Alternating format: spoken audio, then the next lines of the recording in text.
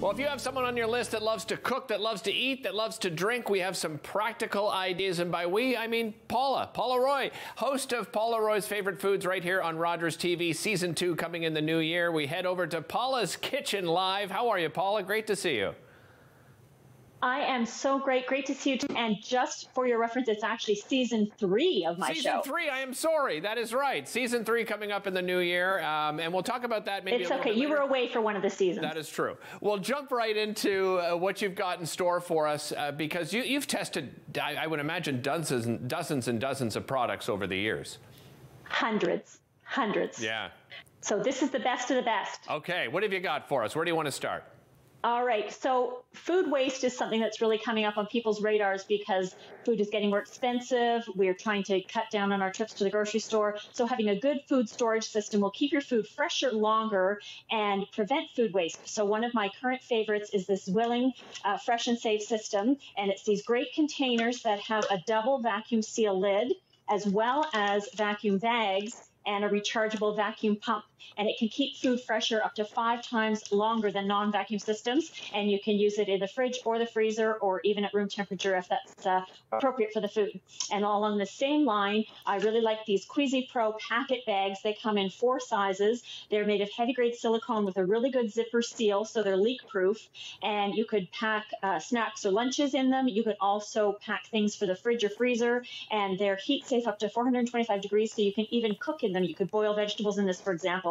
Really, really great. And they're dishwasher safe, so super easy to use. I love it. I noticed some cookbooks in front of you there. Always a great gift idea for those that love to be in the kitchen. People like myself, and of course, people like you love that.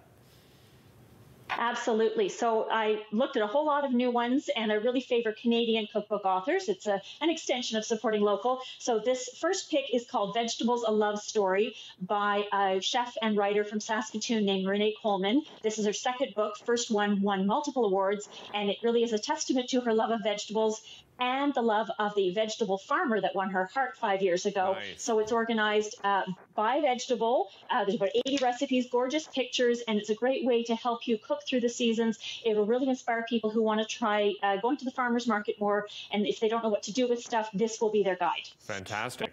And the book is along the same line. It's called Cook More, Waste Less by Christine Tizard, originally from Newfoundland. She now makes Toronto her home. She's a food stylist, recipe developer, actress, pretty talented lady. And the idea here is to make good use of what you buy. So there's good strategies for food shopping and food storage, and then lots of what to do with the rest kind of recipes. So for example, she'll say to cook 2 roast chickens.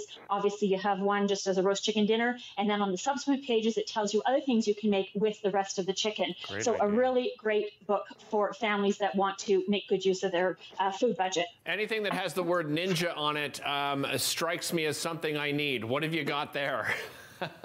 So this is a dual basket air fryer. You can cook up to 4 pounds of French fries in this baby. I've tried a lot of different air fryers. This is my favorite by far because of the capacity, and also you can cook 2 different things in the 2 baskets, different function, different time, different temperature, and you can even coordinate it so everything finishes at the same time. So this Ninja dual air fryer is really great.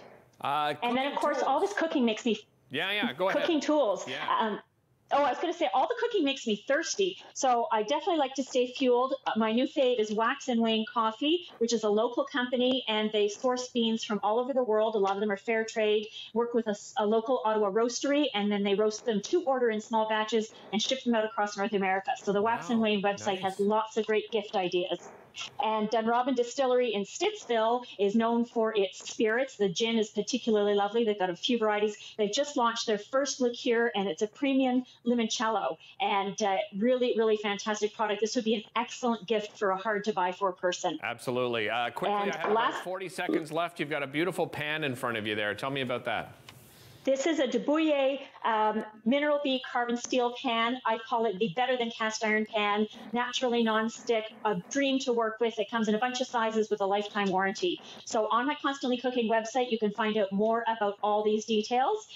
And there's other gift guides from other years, and the products are still highly recommended. Excellent. Thank you so much, and congratulations on season 3. I'm sure we'll have you back on the show as we get closer and closer to the premiere of season 3 of Paula Roy's Favorite Foods. Thanks so much for watching. We'll see you next time here on Daytime Ottawa.